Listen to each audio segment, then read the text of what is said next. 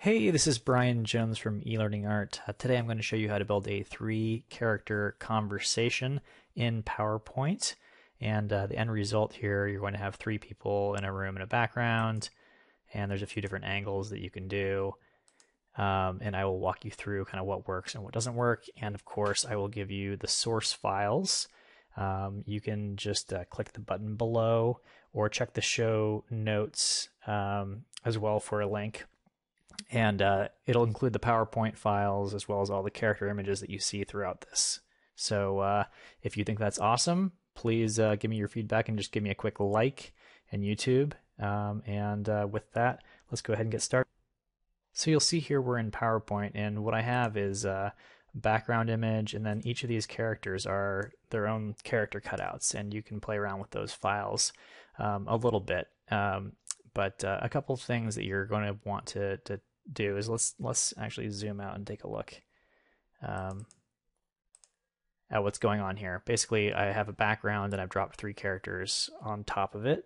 And you're going to want to make sure you get your proportions right and that the characters are reasonably looking at each other.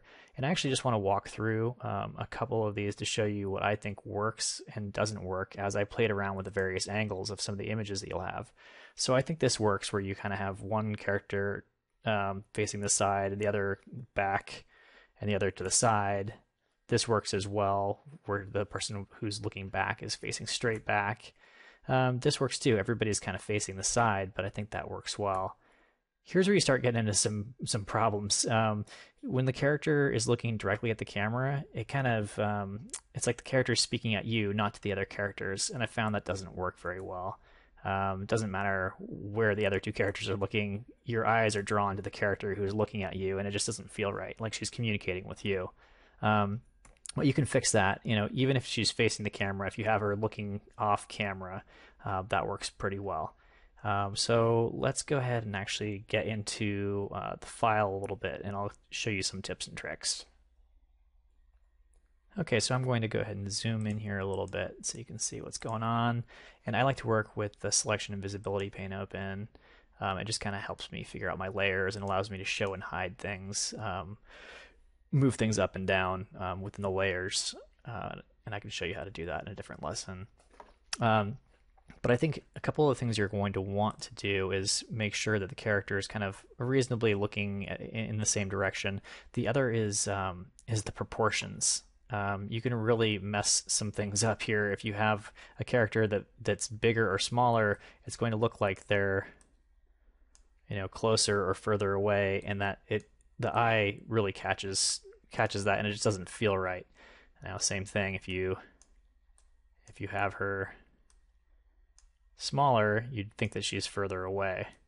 So you'll notice with the characters that I was dealing with here, I actually am running them off the screen, and I think that works really well. It makes it so there's no conflict between the feet and where somebody's standing. That's usually where you can see if there's any sort of error.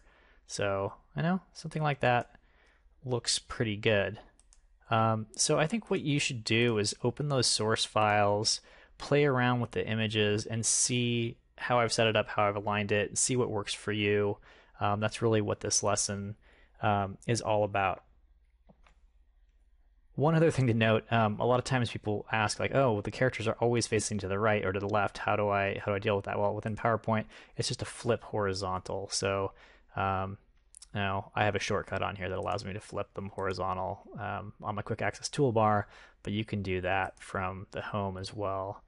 I think it's under Arrange, Rotate, Flip Horizontal, and they'll change the direction.